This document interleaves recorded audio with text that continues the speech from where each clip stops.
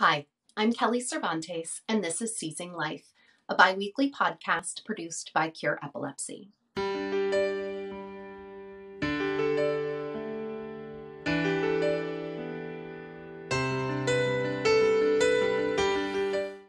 This week, we continue our panel conversation about infantile spasms by focusing on research currently being conducted on IS. Our panel includes Dr. Renée Shellhaas, a pediatric neurologist and director of research at C.S. Mott Children's Hospital at the University of Michigan, Kari Rosbeck, the president and CEO of the TSC Alliance and one of the founders of the Infantile Spasms Awareness Network, and Beth Dean, the CEO of Cure Epilepsy.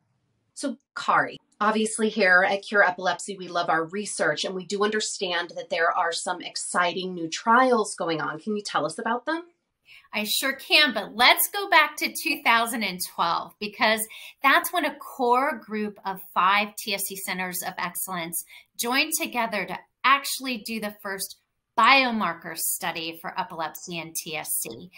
That work was led by Dr. Martina Beban at the University of Alabama, Birmingham, with support from the National Institutes of Health. And what they actually found was in newborns with TSC, there was a change in the EEG before the onset of seizures.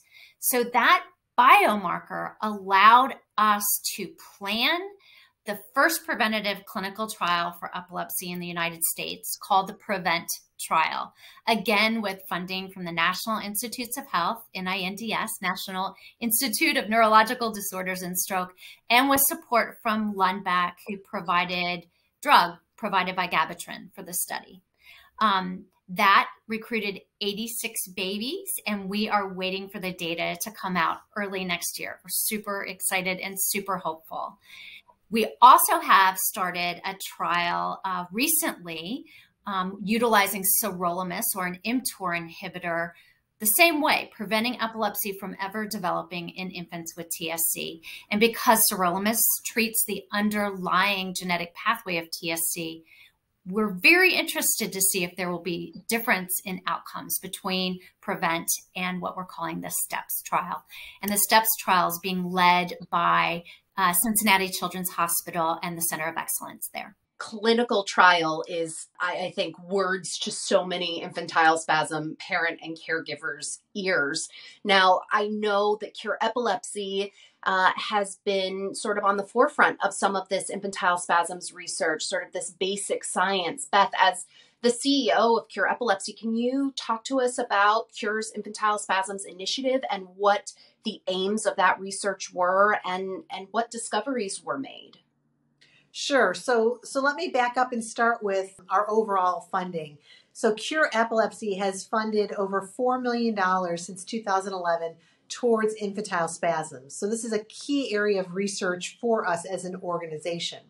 But back in 2013, we actually initiated an infantile spasms team science program. So it was a specific initiative using 8 different researchers to work on infantile spasms, but collaborate and share information as they did this. So this team science initiative for infantile spasms ran for several years, and it was really designed to accomplish a couple things. First, it was designed to look at and try and better understand the basic mechanisms of infantile spasms. So what was going on, or what is going on in the brains of these infants that's causing the spasms? And then from there, we wanted to identify biomarkers, identify novel drug targets. Beth, I'm going to stop you for just a second there. Can you explain to us what a biomarker is?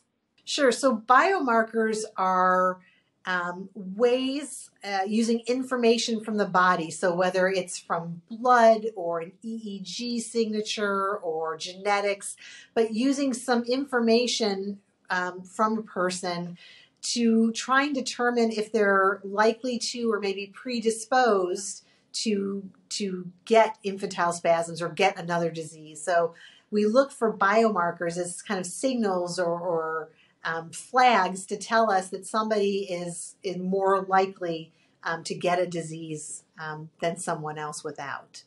So for infantile spasms, right, we wanted to try and find something that would let us know if a baby is maybe predisposed or likely to get infantile spasms.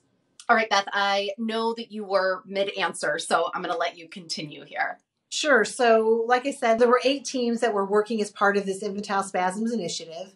And as a result of the work and the science that they conducted, the research, they were able to publish 19 journal articles. So these are kind of summaries of their research that appear in scientific and medical journals, kind of detailing the findings and the learnings they had.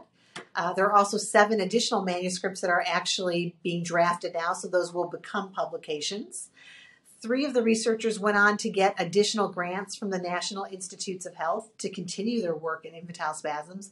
And one investigator even got a patent for the work that they did. So there were a lot of learnings that came out of this. And what's important is that these learnings, while none of them were a cure for infantile spasms, the results were published, the learnings are shared with the community so that other researchers can continue to build upon that research and move us towards a cure. This is one of those, it takes a village, but lots of people are doing work and trying to understand the brain and the mechanisms. And by sharing this information through publications, we hope that others take these learnings and, pick up the ball and take it, a couple more yards down the field. So it sounds like there is a lot of exciting research that has recently been done and is currently being done. What other new trials or treatments should parents and caregivers be on the lookout for? So obviously we continue to seek more therapies and treatments for infantile spasms and improved treatments and therapies. There are clinical trials going on as we speak, some of them looking at drugs that are already approved in the marketplace and seeing whether or not they will work in infantile spasms, and then new compounds in development, which are in early clinical trials and being looked at. So there is definitely hope on the horizon, and this is why research is so important, to continue to discover, to understand mechanisms, to discover targets and treatments that will work on those targets, and then get those into clinical trials. Hi, this is Brandon from Cure Epilepsy. Did you know that 1 in 26 Americans will develop epilepsy in their lifetime? For more than 20 years, Cure Epilepsy has funded cutting-edge, patient-focused research. Learn more about our mission to end epilepsy at cureepilepsy.org. Now back to Seizing Life. All right, so we have thrown a lot of information out there. Imagine a new parent. They are just hearing about IS for the very first time. What is the most important pieces of information that you hope they take from this podcast? The very first thing is for families and parents, especially of babies who are at high risk, to know that their baby's at high risk, to know that infantile spasms are an emergency, to look for them, but not live every day in fear of infantile spasms. If you think or you're worried that your baby might have infantile spasms, call your doctor right away. If it's possible to get a video on your phone, that can be very, very helpful. Just for your doctor to get a picture of what's going on with your baby. And then just know that although it's scary, and although we don't have all the answers, there is absolutely hope. And we do have some treatments that work well. And we're here and ready to work with any family that comes forward whose baby has new diagnosis of infantile spasms. I just say, as a patient advocacy organization, we are here to walk this journey with you. You absolutely are not alone. And there are parents to support you. The TSC Alliance is here to support you, and many other advocacy organizations, including Cure, that are working so hard to find the answers to infantile spasms and to one day prevent them from ever happening. Let me add one more thing. You as a parent are the child's biggest advocate. So don't take no for an answer. If you need to get into your doctor and they can't see you right away, go to the emergency room.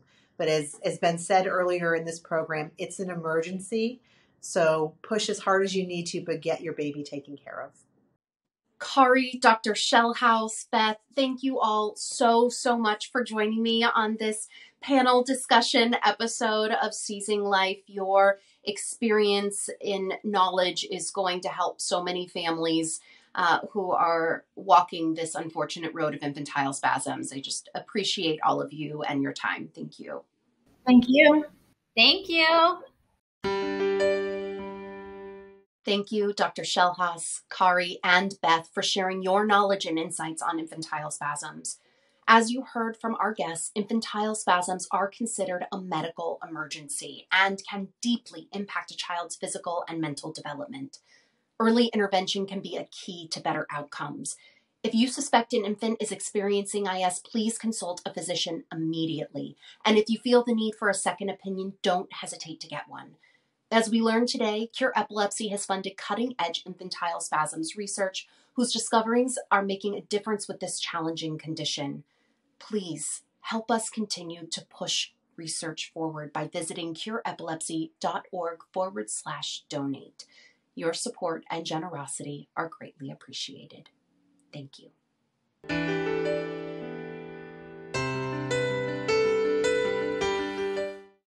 The opinions expressed in this podcast do not necessarily reflect the views of Cure Epilepsy. The information contained herein is provided for general information only and does not offer medical advice or recommendations. Individuals should not rely on this information as a substitute for consultations with qualified healthcare professionals who are familiar with individual medical conditions and needs. Cure Epilepsy strongly recommends that care and treatment decisions related to epilepsy and any other medical conditions be made in consultation with the patient's physician or other qualified healthcare professionals who are familiar with the individual's specific health situation.